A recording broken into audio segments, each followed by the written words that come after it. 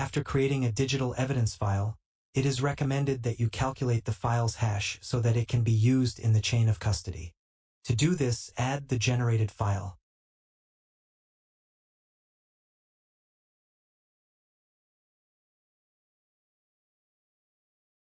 As it is an image file, we must use the image file option.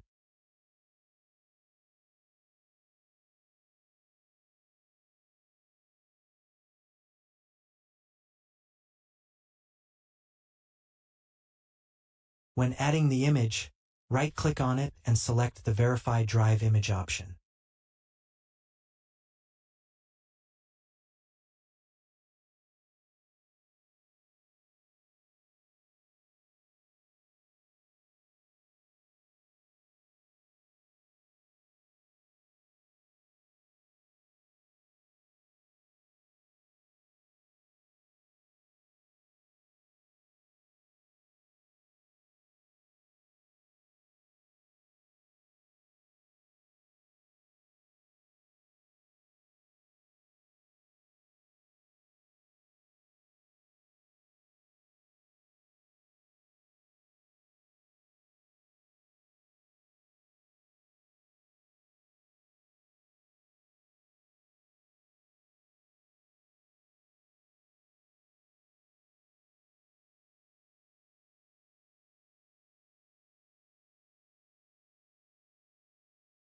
After finishing the hash calculation, FTK generates a TXT file with the information and also displays a screen with the results.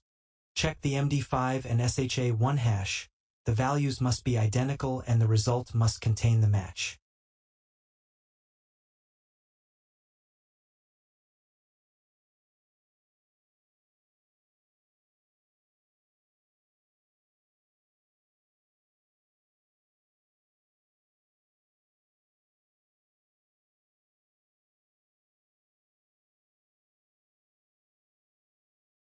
When looking at the TXT file that was updated in the image folder, it is possible to identify information added to the end of the file with the hashes and the verified status.